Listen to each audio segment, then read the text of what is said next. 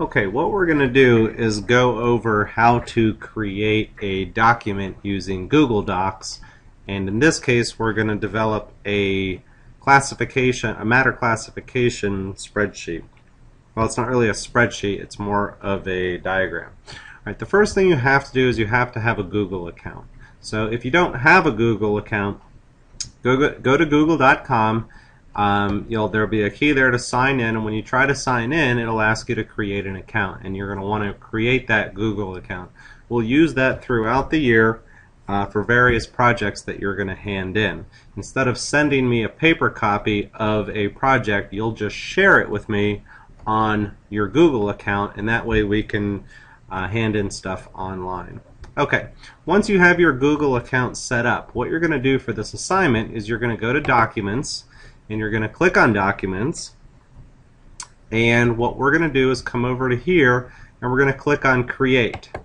Now when we do, say, Word documents or things that you're going to type, you would use Document.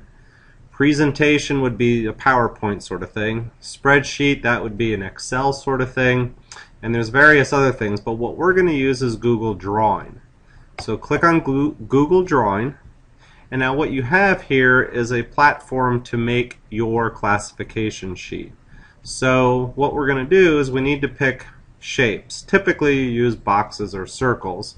So if we come up here, we can pick our different shapes, and I'm going to click on Shape, and I'm going to just pick a basic box.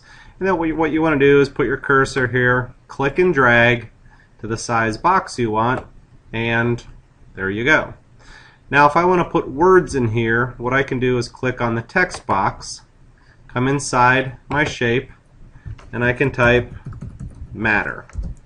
And then I can click and drag and move that, and move that around to wherever I want it.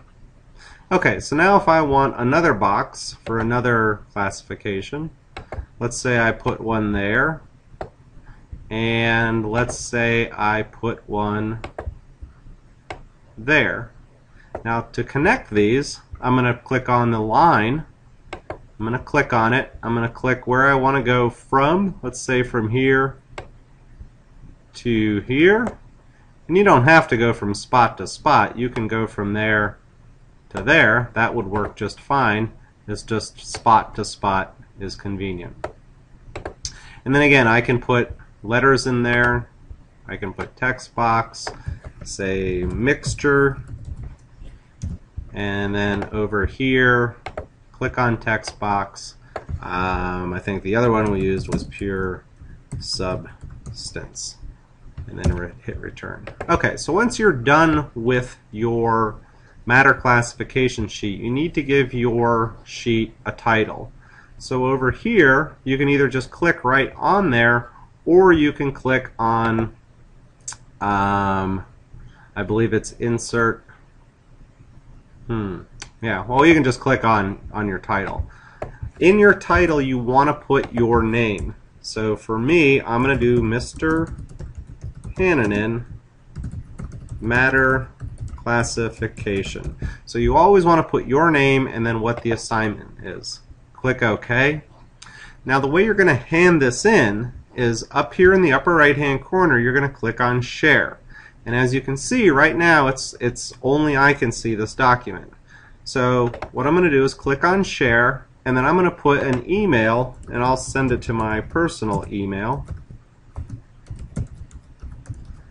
What you guys are going to put there is you're going to put, in fact, I'll do it that way. You're going to put Hannanen Chemistry at gmail.com, and you want to make sure you leave it on Can Edit.